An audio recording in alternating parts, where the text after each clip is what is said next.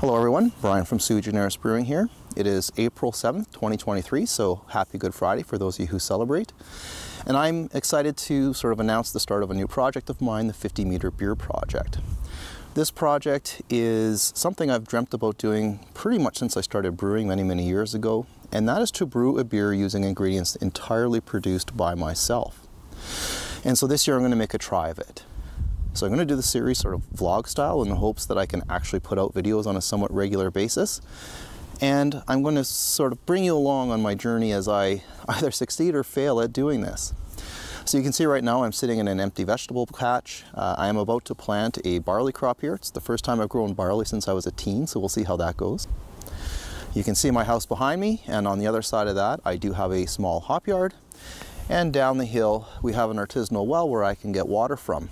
And all of that is located within 50 meters of where I brew, so hence the 50-meter brew project.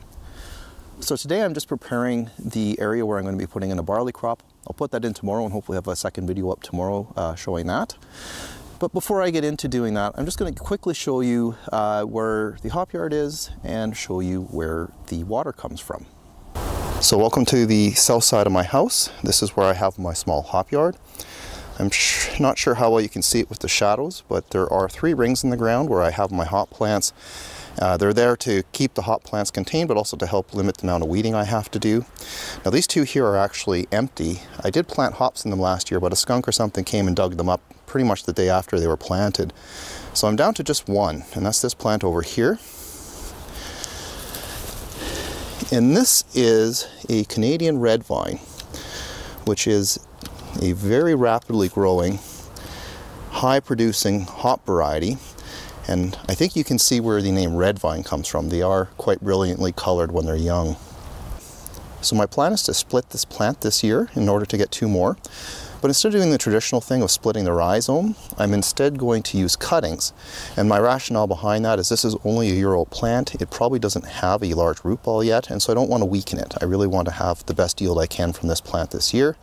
So normally you cut back the first growth that you see here in order to allow the stronger plants to grow later in the season. And so I'm going to just take some of these once they're a little bit bigger, put them in water, and hope that I can get them to root.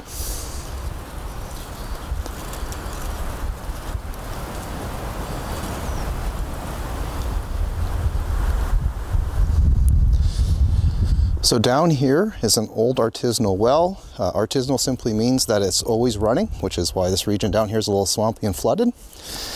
And this is where I'll be getting my water from for the brewing project. Now we have had this tested. It is safe for consumption in that it doesn't have any fertilizers or pesticides in it.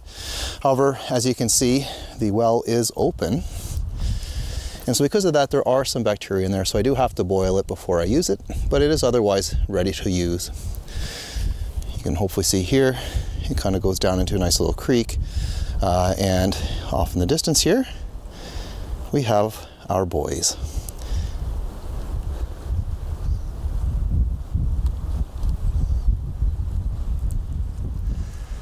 So welcome back to the garden. The first step in getting the barley ready is actually to work this compost into the ground.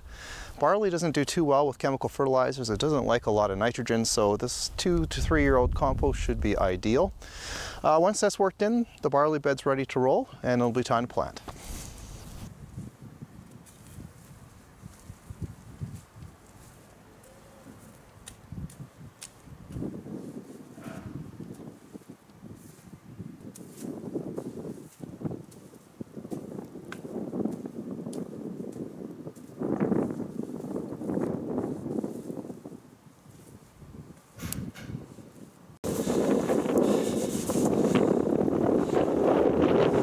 So I don't have my lapel mic, hopefully you can hear this, but that's done. The compost was maybe not quite as decomposed as I had hoped, and pretty heavy and wet, so I'm going to leave this for the rest of today.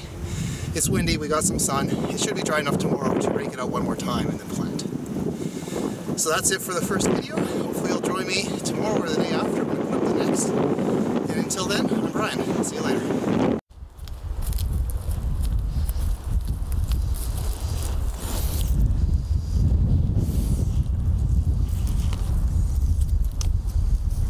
Blue bringing up the rear.